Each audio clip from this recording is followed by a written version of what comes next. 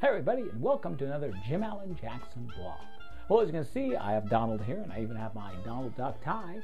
And of course, that means sometime this month, we're going to be celebrating Donald Duck's birthday. There's a little secret about Donald Duck also. Did you know that Donald Duck made more cartoons, and his cartoons were more popular than Mickey Mouse cartoons? Now, I don't tell anybody. Question is, though, if you ask me, Jim Allen Jackson, why was Donald Duck more popular and made more cartoons than Mickey Mouse?